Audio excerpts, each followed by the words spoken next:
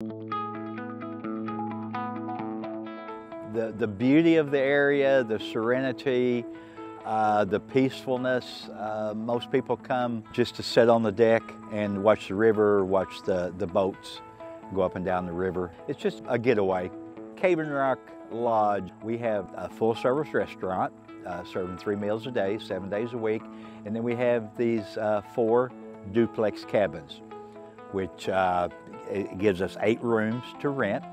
And in addition to that, we also manage 2 privately owned cabins about 1.5 miles downriver. The cabins are set up a lot like a motel room, a hotel room. There's a small kitchen area which has a dining room table and chairs. We have a small refrigerator, a microwave, a coffee pot.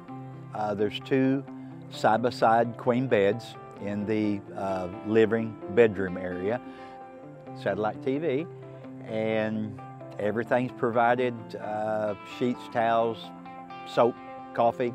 The only thing a person would need to bring would be, if you have a favorite pillow, bring it. Otherwise, everything's taken care of. These cabins were not built for winter use, so they close the end of November and they reopen the 1st of March. However, the 2 privately owned homes that we manage are available year-round.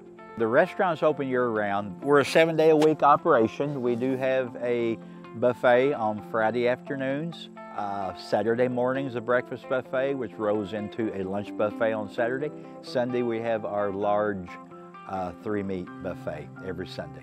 In addition to that, there's menu items, anything from hamburger, cheeseburger, BLT, steak, chicken, pork chop, shrimp. So it's a big variety of food. And the catfish. People come to this area, they expect catfish. As you can see from here, the beauty of the area, the serenity, sit on the deck and watch the river, watch the boats, everything's taken care of. It's just a getaway.